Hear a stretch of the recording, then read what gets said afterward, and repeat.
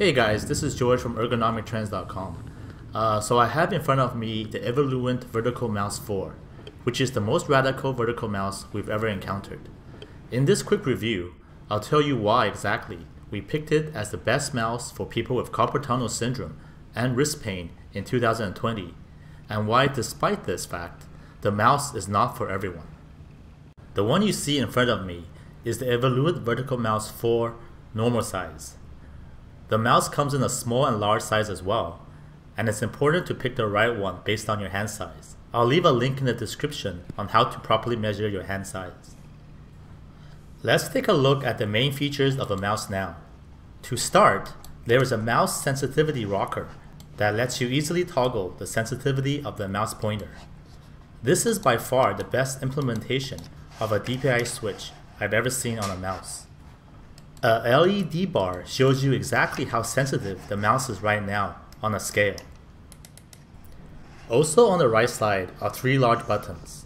The middle one is especially interesting, which I'll go over in a sec. To cushion your pinky finger as you maneuver the mouse, there is a protruding lip that is much appreciated. So back to the main buttons. Unlike most mouse, there is a third center button that is surprisingly functional. By default, when you click it over links on a web page, it automatically opens the link in a new tab in the background. On Google and other websites with lots of links that I want to open quickly in the background, this is a godsend to have a dedicated large button that does this. It's an awesome time saver that now has me wishing that all mouse came with a customizable third button. So let me show you now why we picked the Evoluent mouse as the very best mouse for people with carpal tunnel syndrome or wrist pain. And it basically comes down to the hyper-aggressive design of the mouse that basically has your hand and wrist assume a near perfect handshake position when you're using the mouse. If you look at the angle of my wrist and forearm when I'm holding the mouse, you'll notice that it's basically at a 90-degree angle relative to the surface of the desk. This minimizes any rotation of the wrist as you're using the mouse. Compare this to when I'm using another vertical mouse, and you'll notice there's a rotation of my wrist about 15 degrees to the right. Now look again as I'm holding the Evoluent mouse, and again you can notice the 90-degree angle of the wrist relative to the desk surface. There's no rotation of the wrist at all when I'm holding this position. And then now I'm holding the anchor mouse, and you'll notice that slight rotation. So this is why the Evoluent mouse is so good for your wrist.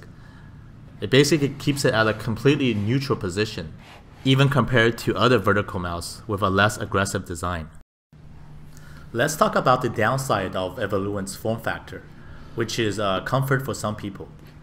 Because the perfect handshake position basically has you resting your wrist and forearm on its side, it's not as comfortable as if you rotate your wrist even slightly, where more of your wrist and forearm comes in contact with the desk surface. If you already have wrist pain, that's a small price to pay to basically prevent your condition from getting worse. However, if you're just a normal user, it's less of a convincing sell in my opinion. At the end of the day, the Evoluent mouse is perhaps the best ergonomic mouse if you are at a high risk of or already have wrist pain or even carpal tunnel syndrome.